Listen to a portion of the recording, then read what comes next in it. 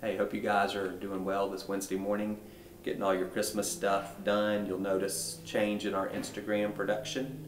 Not my phone at my desk, apparently from a bad angle, as I've been told, but now on the stage with a camera. A little bit of a Hallmark setting if we had some snow in the background, so hopefully it's better for you.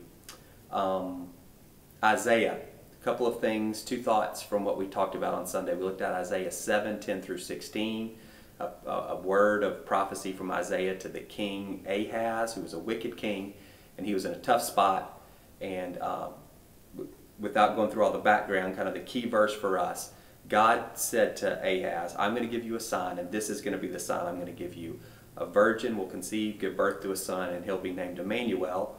And then Isaiah fills out what that sign what it's portending. Is two things: a near-term deliverance for Ahaz and Judah from two nations that are threatening them, and then a long-term punishment for Ahaz and Judah because of Ahaz's refusal to trust the Lord.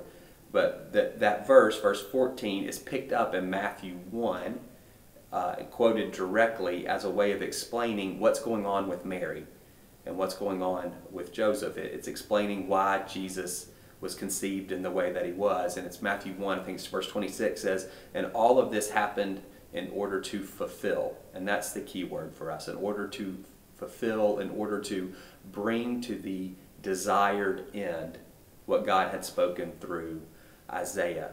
And so as you're preparing for Christmas, and then kind of the post-Christmas crash and moving towards New Year, these next 10 days, you may have some space to reflect. And I want that word to fulfill. I want it to encourage you. Maybe two ways that you can think about that. Again, to fulfill means to bring to a desired end. And so I hope that can give you some comfort this Christmas as you think about Jesus' birth as the fulfillment of prophecies that were spoken 700 years and more before he was born. God is working in your life. He is a fulfiller of his desired ends. Again, your life, my life, they're not predicted in the Bible, but God does have plans and purposes for us, and he is bringing those plans and purposes to completion. Oftentimes, it doesn't look the way we think it would. We've talked multiple weeks in a row now about how the coming of the Messiah didn't meet expectations. It didn't look like people thought, and that's why so many missed Jesus. And the same thing is true in our life. He is fulfilling his desired ends in our lives, but oftentimes we miss it because it doesn't look exactly like we think. And so I just want to encourage you to take some comfort in that. If right now, if maybe you would say, God seems a little quiet in my life, or I feel like things aren't necessarily moving, maybe you would say, I kind of feel like I'm working pretty hard at this, and I'm not seeing a lot of fruit, I'm not seeing a lot of change. Honestly, I kind of feel like maybe God's asleep at the wheel to some degree. I just want to encourage you again, take comfort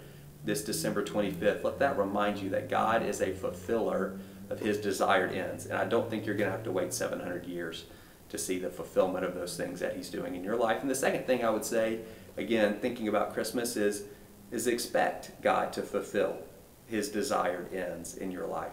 I want you to take comfort that he will, so maybe there's kind of a relaxing, you don't have to make things happen, but I also want you to expect, and those things can maybe create a little bit of tension in your heart, but I think it's a good tension. At the same time, we want to trust and have confidence and have peace that God is at work, and so we don't have to make things happen, and we want to expect that God is at work, that he is making things happen. Of course, we have a part to play in that. There's cooperation from us with what he's doing, the work of the Spirit in our lives. But again, I would encourage you, maybe if you've given up a little hope, again, maybe if at some point you're looking back and going, I don't see a whole lot of fruit from my year, maybe you felt maybe you felt a bit aimless, maybe there were some things that you were desiring and those things haven't necessarily come to pass. And again, it can be easy to lose hope in those moments, and I want to encourage you to expect. Again, let Christmas be something that reminds you that God is a fulfiller of his desired ends. And so we want to take comfort in that. We can relax,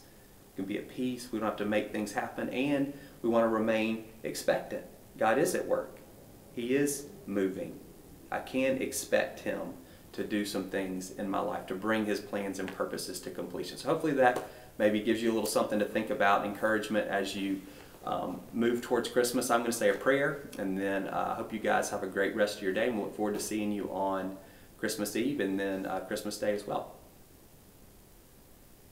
Y'all can pray with me. God, I thank you that you are a God who fulfills your desired ends. You're a fulfiller of prophecies, of predictions, and maybe we'd even say of the word promises. You're a fulfiller of promises.